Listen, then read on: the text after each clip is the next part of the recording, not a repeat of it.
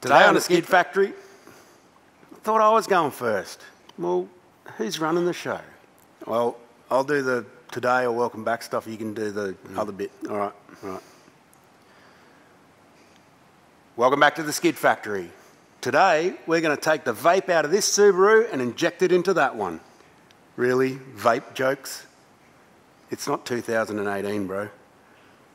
Why don't you throw some head gasket jokes in there too? They're hilarious.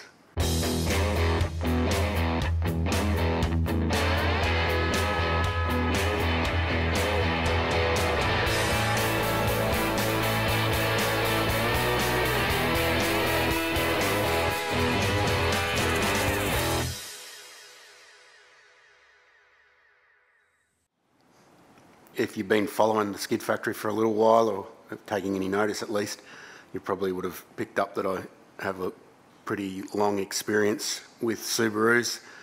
Basically did my apprenticeship at a Subaru dealership and continued to work on them for many years afterwards, among other things. Eventually had my own business along with Miles, or Dose Vader as the MCM kids would call him. So I know a bit about them. I've owned lots of them and I do like them. For all their faults, they've got a lot of things going for them from an engineering and driving point of view.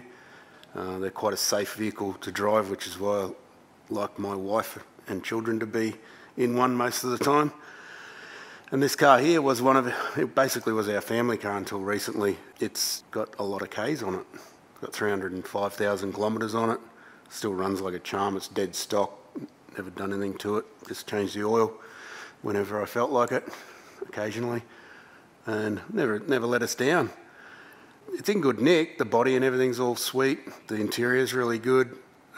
It's basically everything that this car isn't. This car I bought just to get the driveline out of. I've no idea what happened to it. It's got less Ks on it than this one. The driveline is mint. It goes like a well-performing car. Everything works. But the body is just a train wreck. I don't know what the previous owners did to it, but they've managed to completely destroy it to the point where it's basically going to go to the scrap metal when we finish pulling the good bits out of it. So the main plan of this is I'm going to build a first car for my son, who is nearly 16 years old. So to me, this is an ideal car for him. I don't know whether he thinks it is or not, but I've already been a teenager and went through all that, and I know a few things about what you get up to when you're that age and what's a suitable car for you. So being a dad, I came up with some things that I thought were required to keep my precious kid safe when he's going to be probably a bit of a rat bag, as you do at that age. So the Subaru was a thing that I figured would be a pretty safe car for him to own. It's got sort of a lot of airbag safety and all that sort of stuff, crash safety, that sort of thing. That's all good. But it's also four-wheel drive. It's got a lot of dynamic safeties that will stop you getting in a situation where you're going to need airbags and that sort of thing. And that's what we're looking for, and also what we're going to enhance on when we do the build. So for those who aren't in Australia, we have a thing called provisional licenses. So when you're 16, you can get your learner's permit. You have that for a year. You have to do 100 hours of driving. It's all got to be log booked and stuff like that. Some of it's got to be night driving. Once you've done that, then you can go and do an actual driving test to get your provisional license, which means you can drive by yourself under some certain provision. It's all pretty common sense based. So this is the car that's going to be his P car. It's all pretty exciting for a dad. Pretty much anyone who's found out they're going to become a father is probably, if they're a car guy, one of the first things they think about is, ooh, what sort of car am I going to build for them when in 16 years' time? And I bet you there's a lot of people that did think that. It's just one of those dad things that comes into your head. What can I do for my child in the future? So that's certainly something that I've been thinking about for a long time now.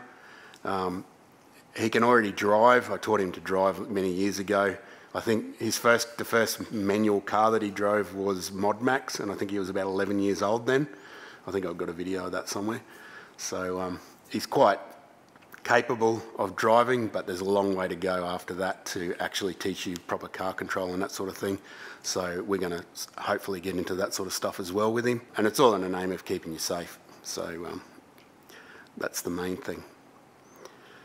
The plan, other than ripping all the good stuff out of this, is basically this car is auto. So in my opinion, you shouldn't be learning to drive in an automatic car.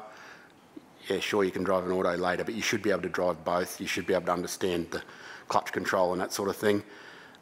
So getting a manual license is a must to me, and it's not that big a deal. So the car's got to be manual for a start. So that's what this car's for, to pull the manual transmission and everything out and fit to this car. There is quite a few differences in the cars. In the past, Subarus were basically the chassis were built to accept any of the drivetrains available, but when they got to this age of this Gen 4 car, they started using 5-speed autos, and the 5-speed auto cars had a cross member point in a different spot in the floor, so the floor pan's a little bit different. It's pretty easy to get around, but it is something that you do have to do some minor fabrication to get past. If it's a really basic car with a 4-speed auto, you don't have to worry about it. It's the same thing, so it all just bolts in. But I've done it before. We previously owned another one of these with a twin-scroll turbo engine in it many years ago, and I ended up selling that to a good mate, and it's since become quite a famous car on the internet. And we basically did exactly the same thing to it. We fitted a 6-cylinder and 6-speed, and I did the same mods at the time. That was when I first found out that they were actually different. It's not something you really notice unless you try and fit the wrong thing to it. So I know what I'm up for. The rear end of the cars are completely different. Diff, drive shaft, everything is all different because of to suit the different transmissions, diff ratios. The diff type is completely different. So that's all going to come out. I got just some eBay exhaust parts. It's got to sound cool. These engines sound quite nice when you open them up a bit. There's no dub noises coming out of it because it's actually a balanced, even fired engine rather than something that's firing in weird patterns like a box of 4. Should sound pretty smooth. I'm not going to make it too loud because the last thing I want is for him to be preyed upon for being an obnoxious kid by the law. So whilst ever I'm in charge and I'm building it, it's going to be the way I want it for a start. Once he's an adult, he can do what he wants, but for now, I'm going to build it the way I think it should be. I've got a Haltech 2500 ECU. The reason for that is because these two cars are actually different series. There's a facelift point in between, and the wiring system typically changes between the two facelifts. I don't know why Subaru does it. The body and the chassis and sort of platform is the same, but they always change the wiring system between updates, and I don't know whether this is going to work with the manual ECU out of this car. So Haltech makes a plug and play setup for them. It works really well. It was basically designed by a guy that worked at Haltech that owned one of the cars, so he sorted out every little thing. The dashes and everything work, so it's pretty sweet. So that's going to go in. We're going to put a dual wideband in, just get it tuned in A, and it'll make sort of nice linear power and sound okay. Next thing on the list is also brakes.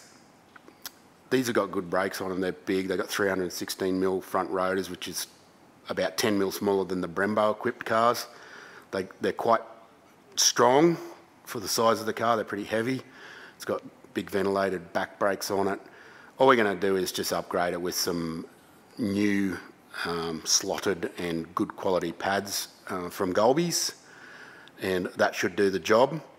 This car's got coilovers in it. I don't know whether they're any good. We'll just inspect them when we get it out, but if they're okay, I'll probably just fit them because this thing's got what I think is the wrong suspension in it because it's really low and it shouldn't be.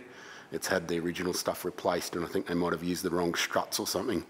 So it kind of crashes and bangs over stuff. So we'll get to that when we pull this car apart and figure out what's happening with it. First thing we got to do is get them up in the air, and we're going to turn this car that's quite compact into a whole shed full of bolts and cross members and junk, and then try and sift out the bits that we want to keep, and the rest of it's going to the dump. So let's get stuck into it.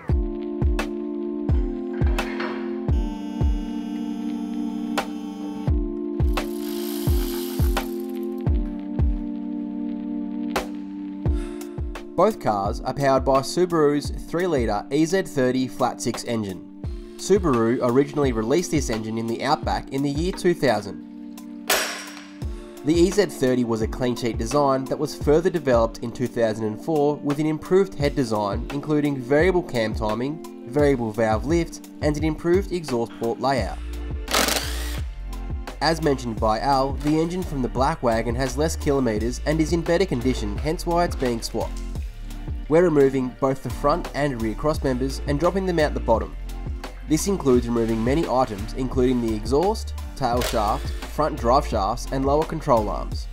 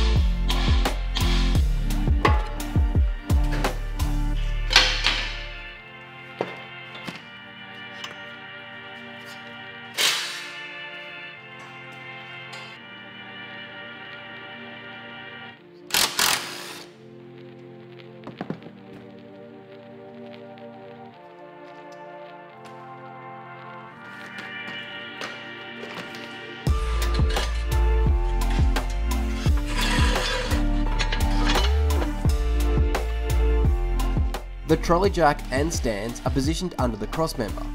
The remaining bolts are then removed and the car is raised on the hoist, leaving the engine and transmission in situ.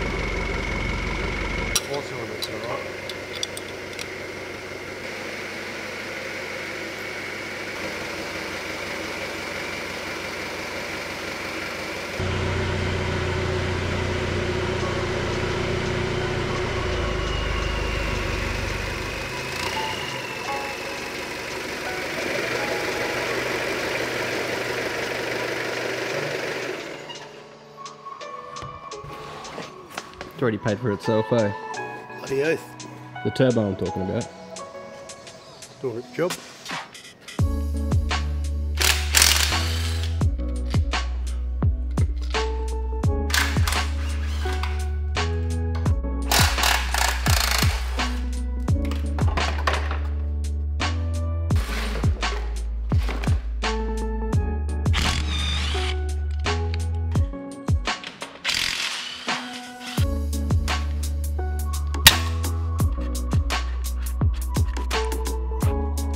The Subaru 6-speed uses a pull-type clutch which requires disengaging before the gearbox can be removed.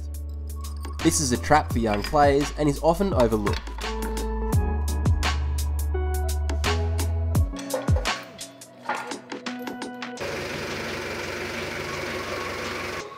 The dowel pins on the block are almost always corroded, which can also cause you some mischief when trying to separate the transmission from the engine.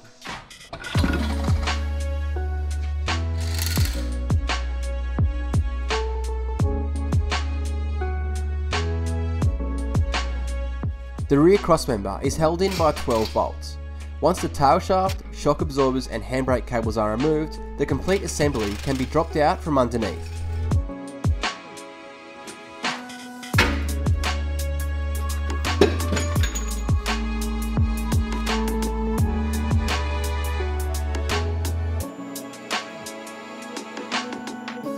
That's pretty much all the gear we need out of the donor car. I've still got to just get inside and pull the clutch pedal and master cylinder and that sort of thing out, and the brake pedal itself. You just have to swap the brake pedal over because it's narrow.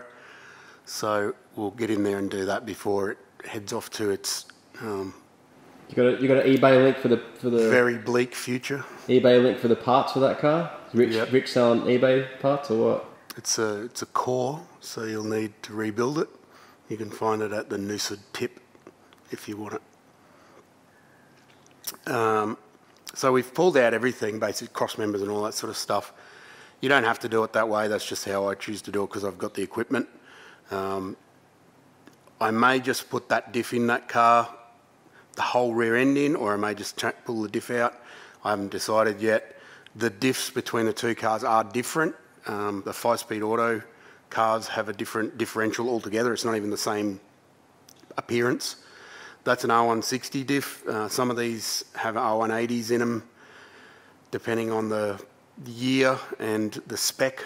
Like a GTB turbo can have an R180 diff in it, but it's not as good as the SDI R180s. It's still got small drive shafts, so there's a lot of little differences, but for this application it's not going to matter. This is what they call a long ratio 6-speed. This is the sort of entry-level 6-speed box, excluding the newer Subaru 6-speeds that are not really anything like this. But as far as like SDI 6-speeds and that sort of thing goes, this is the entry-level version of it. It's got no bells and whistles. There's no sort of front LSD. There's no DCCD control in the rear or anything like that. It's got no internal oil pump. So it's real basic.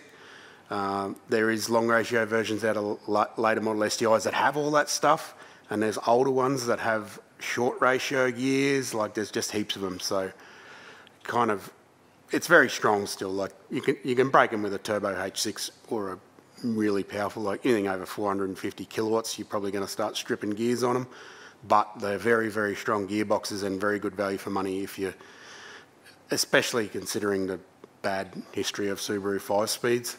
These things are really good for the money. So that's all good to go. They'll just get a clean up. The clutch is dead. I tried to do a forward drive skid out in the car park a while back, and I only made clutch smells. So I got a new heavy duty clutch for it, ready to go. We just got to pull that one off, get the flywheel machined. If you're fiddling with these things, if you've got a Legacy Liberty, the clutch isn't the same spec as an SDI, so if you want a heavier clutch, just order an SDI clutch instead. It's the standard one's heavier, and then you can HD it as well, which is what I've done, and it doesn't really change the drivability or anything like that. It might be a slightly heavier pedal, maybe, but not something you'll get used to pretty quick. So easy upgrade if you're going to start driving it like a lunatic is just put a SDI HD clutch in it. We had a look underneath the manifold, and this has been sitting around for about a year in the yard. I haven't moved it around a fair bit, but the rats have been in there. Could have been where it sat in the yard for the last year before I got it as well, but they've eaten into the wiring harness, so I'll pop that manifold off and just swap over the new manifold. If you've ever worked on a Subaru turbo engine, the inlet manifold is something that you never want to go anywhere near because it's so complicated, particularly the later model plastic ones. These are nothing like that. They're so easy to work on. You can stick your hand underneath it and go like this. There's heaps of space. Very simple. You just pull those big plates over the injectors off, undo some bolts, and it pulls off. Really easy to work on. It's got O-rings on it instead of gaskets. There's a lot of things that are better about 6-cylinder engines, if I'm honest. But they're even better when they're turbo. Yeah, they're good very good when they're turboed. But you made a video on that actually. Yeah, I've done heaps of turbo Hang cylinders. I've made a few videos on turbo H6s. I think we have, yeah. Point to the corner.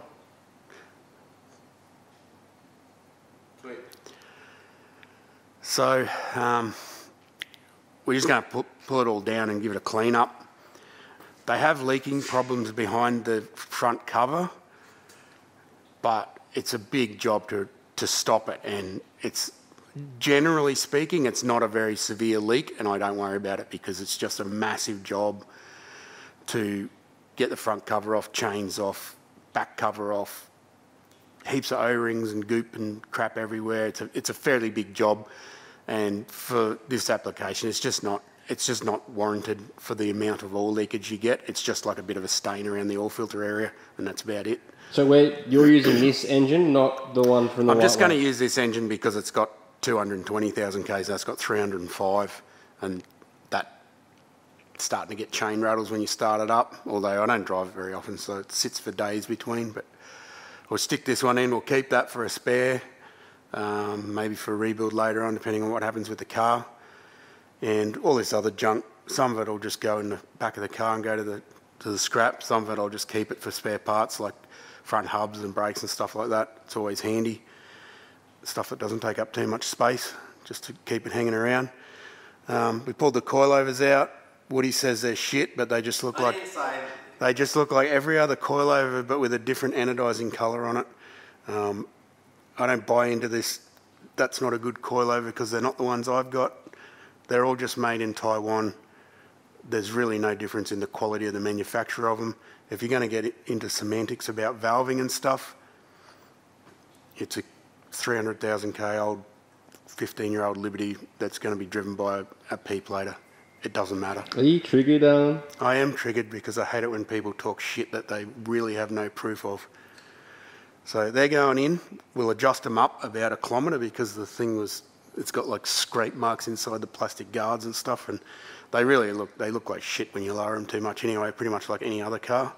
A car has a ride height and it should be a certain height, not dumped on the ground, because that's not how a car works if you want to use it as an instrument for transport. So what's happening? You just want to park it and look at it and go, look how sick and low my car is, and yeah. Sure. But that's all for today. You can talk about Subarus for years on end. I'm going to ask you to maybe do that whole thing again. It's not going to happen. Why not? Because. Okay. So, Right. Thanks for watching. See you later. Thanks for watching. Buy some merch. Look at my shirt. It's buggered. You can still buy these Dave Wholesale shirts. Hi, Dave. Get onto the https:// skidfactory.com. Thanks for watching.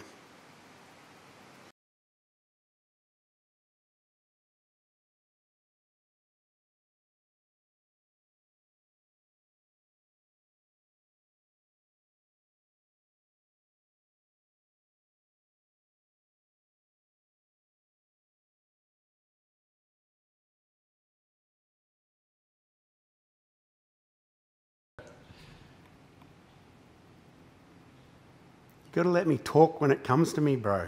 Yeah, well, you just talk for too long. Yeah, well. No one's ever told me that I talk too much before. Rumbles, you're famous, mate. Everyone wants to see you on the show. Rumby. You're a good looking dog. He's the eye candy. He's the best looking one out of all of us. Yeah, I don't think anyone was thinking otherwise. Hey, mate, there's no bones. No.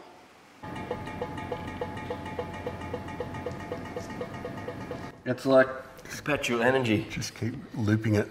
Yeah. Nugget Garage style. Tick, tick, tick, tick. It's a whole show. Nugget.